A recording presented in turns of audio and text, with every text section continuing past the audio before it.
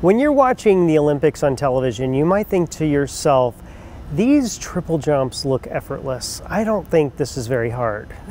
Well, let me tell you, it's tremendously difficult, and it takes years and years of practice training to get your body into the most efficient air position so that it can rotate 3 or 4 times in the air and then land on that little edge. And every skater has had to pay their dues no matter what.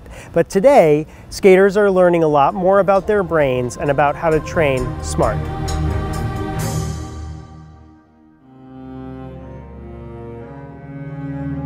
A lot of the research at Columbia's Zuckerman Institute is dedicated to understand how the brain rewires to learn. And a lot of us study how that rewiring permits us to do complex movements. For example, how a figure skater learns how to skate until the level where they are an expert.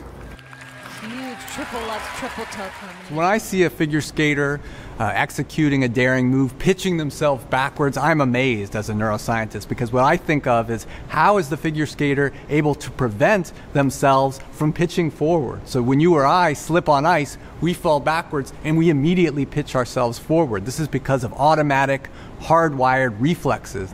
When you're first learning a jump, whether it's an axel, a double axel, or triple axel, you have to fight the urge to save yourself from this incredible force that you are putting into the air. So what a figure skater somehow learns to do is to suppress those reflexes. And we believe what's happening when a figure skater practices their daring moves over and over again is that they're rewiring circuits in a region of the brain called the cerebellum. It's at the base of the brain. Every time the figure skater practices their move, pitches themselves backward, connections in the brain are changing such that the activity of neurons in the cerebellum becomes weaker and weaker, and these reflexes, these vital protective reflexes, are gradually suppressed. And this is what allows them to do what you or I couldn't, to execute these daring moves. Learning to control our reflexes is just a part of what is needed to learn to figure skate. Another very important component is to learn how to link all these individual elements together. For example, how you link a jump to a spin to make a complex routine. The brain stores every individual movement separately, in isolation, in different brain areas. Now, as you learn to figure skate, you need to form complex routines.